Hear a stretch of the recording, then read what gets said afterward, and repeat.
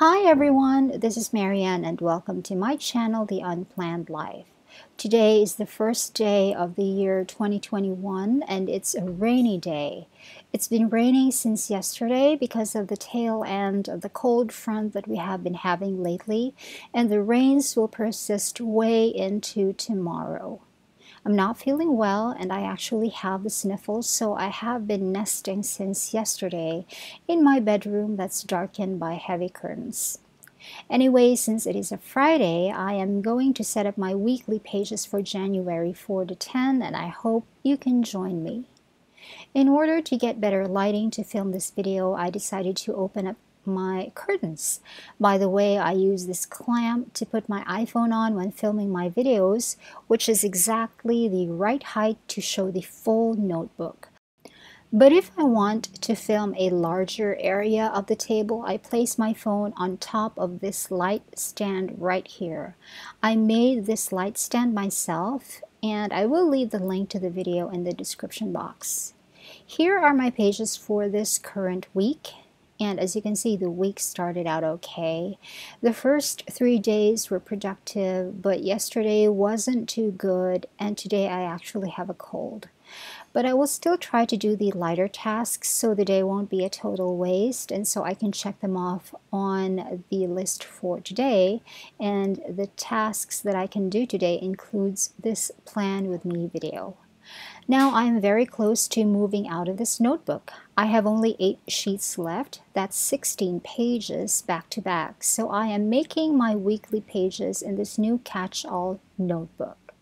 Like I mentioned in one of my previous videos, I will move into this new catch-all notebook on January 4, which is a Monday, and that is significant for me because I have always planned with a Monday start format ever since I started making my own planner pages in the year 2013.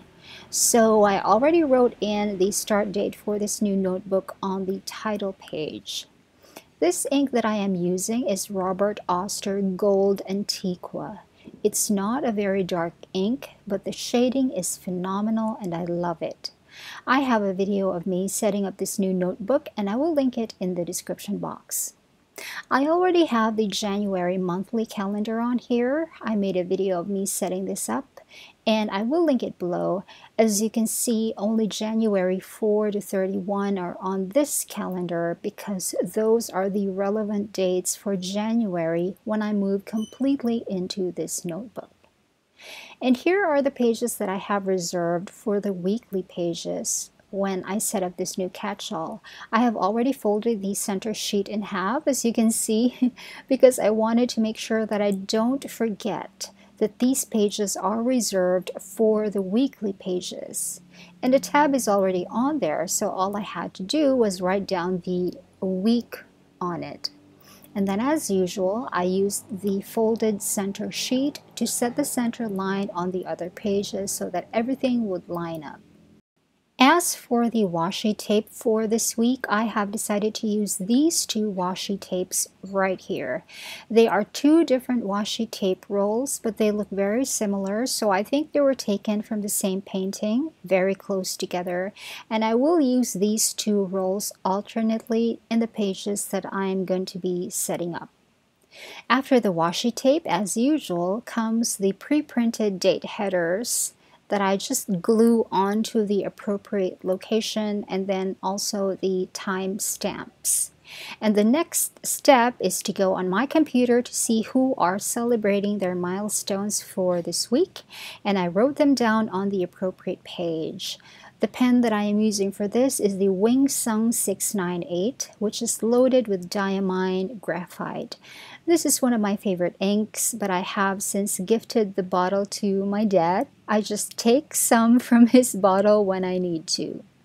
And now it is time to plan. First, I write in my morning pages for 7 to 8 a.m. and my bedtime routine for 10 to 11 p.m. Those are the non-negotiables for me, and I try my best to do them all on the scheduled time, unless and only unless there is a more critical task to do that cannot be rescheduled or moved to a different time, or something that cannot be done by someone else. And then I referred to my January calendar, first of all, because some of the dated tasks are already on there. Monday is a day for a few errands, just some light errands, and I do have those lab tests on the 8th, and I have a voice class on Thursday for 1.5 hours. I also referred to my weekly pages for this current week to see what I have not yet done and could still do for the next few days before the week ends, and what I could migrate to the coming week. I do not obsess about not being able to do all of the tasks that I have set out to do for the week. I don't crucify myself if I have not done them all and have to migrate them to a different week. I did not note down the notebook schedule to be done each day because first I have to see what notebooks I end up finishing and mailing out this week. I'll fill in the notebook making schedule next week. I also referred to my running to-do list to see what tasks can be done for the coming week and decided on a few of them. Whenever I am done with a task, I check them off on the to-do list as well as on the weekly pages. There was also one video for this week that for some reason I decided to move to a future unspecified date, but I decided to undo the rescheduling of that. So I merely erased the mark that I made, and that's why I love writing on my weekly pages with a pencil. And that's really how I plan for the incoming week. The process doesn't vary much from week to week, but I still like making videos of this because it has started to become like a ritual for me. After my morning pages on Friday, I do the weekly pages while finishing up my morning tea. I create the weekly pages for the incoming week by doing the Cindy Gwentert Waldorf fold and then laying down the washi tapes and then doing gluing down the pre-printed date headers and the timestamps, and then proceed to plan for that incoming week. That is one of my Friday morning rituals. But it started late today, by the way, because I could not sleep on time last night due to all of the fireworks noise from last night. One final step that I didn't do at the moment was to place tiny strips of black washi tape next to the tasks that would require me to leave the house. I decided to do that later today or on a later day because I really just wanted to get back to bed. It's a little bit cold, and on days when I am sick, I do not like the wet weather, although I normally like rainy days. I'm a rainy day girl. I love rainy days, but not all the time. And I have the sniffles, like I said, and it's kind of been a rough couple of weeks for me, health-wise. By the way, if you're hearing that noise, that's the neighbor's dog again. I'm sure I'm not the only YouTuber who has fallen victim to undisciplined dogs. So, because I wanted to go back to bed, I closed the curtains again because I like my room dark. Note that these curtains have the 2021 Pantone colors on them, Ultimate Gray and Illuminating, which is a shade of yellow. They're not the exact gray and exact yellow, but the same colorway nonetheless. I made these curtains in November 2018, and the video of that curtain making process will be linked below. I like coming across coincidences like these, so I thought I'd mention it here. And this is the light stand that I use when I am filming videos and when I am making the notebooks.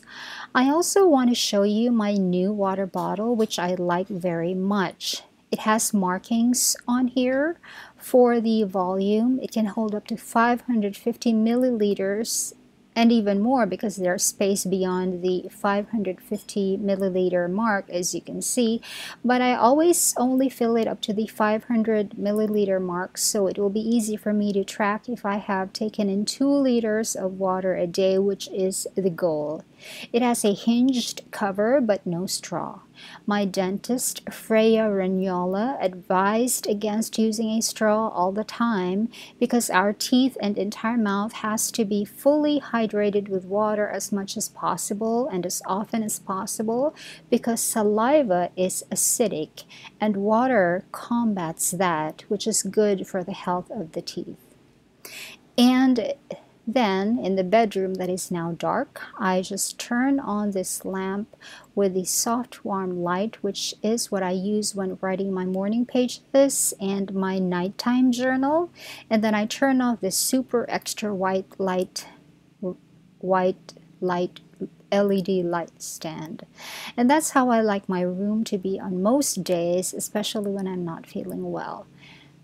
That is my bed. And it's messy because I didn't make it up when I got out of it knowing I'll be in bed all day anyway.